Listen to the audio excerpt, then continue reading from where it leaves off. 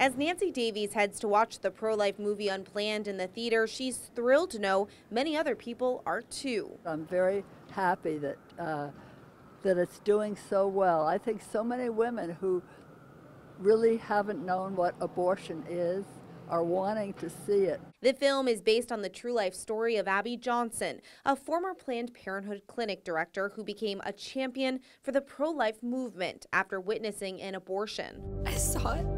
It was like it was twisting and fighting for its life.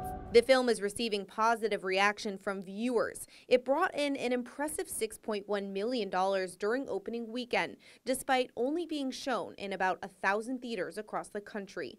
The high number impressive, considering the amount of adversity the film has faced. First, the flick received an R rating, which producers unsuccessfully tried to change. Then the film's Twitter account was briefly suspended during opening weekend.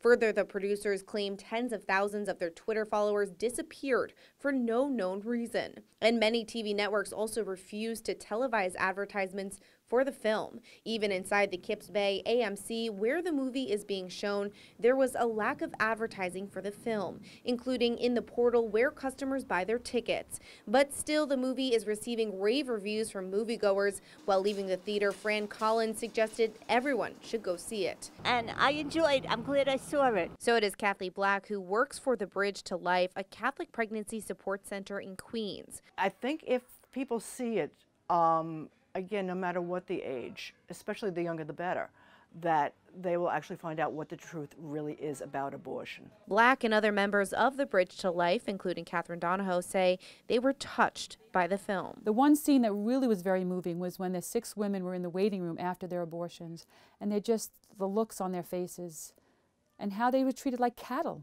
Unplanned is showing throughout the day at both AMCs in Kips Bay and Times Square. In Kips Bay, Emily Drewby, Currents News.